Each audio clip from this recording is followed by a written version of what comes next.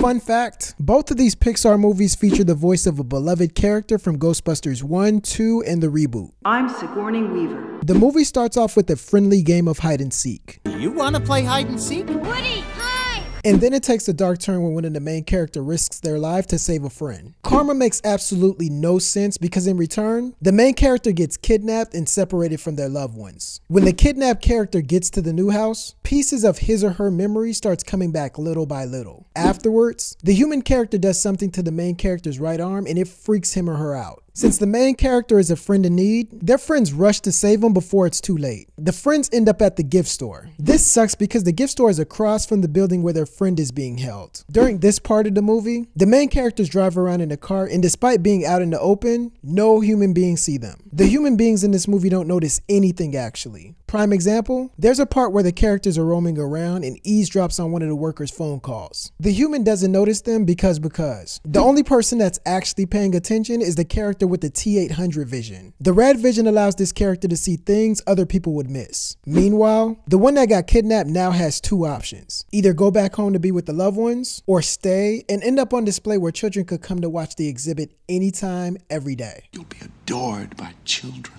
for generations.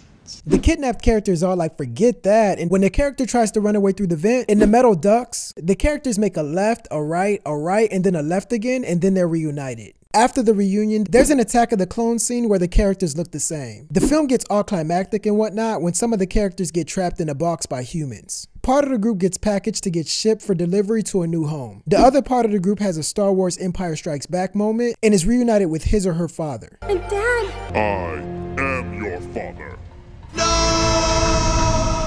The car with the human in it is getting away, so the main character's still a truck. They flush the gas and start driving. Since the character controlling the gas pedal and the brake is too short to see past the steering wheel, one of the characters controls the gas and the other takes care of the navigation. The main hero tries to convince the new friends to go and move in with the old friends, but one of them doesn't want to. It doesn't matter anyway because the new friends lose the debate and everyone is set free from their box and never makes it to the intended destination. When they're set free, they jump out the vehicle and immediately they almost die to death by getting ran over.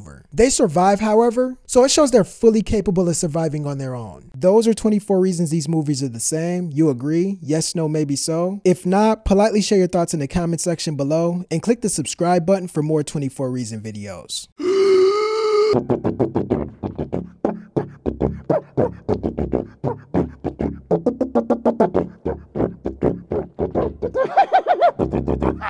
Best elevator music I've ever heard.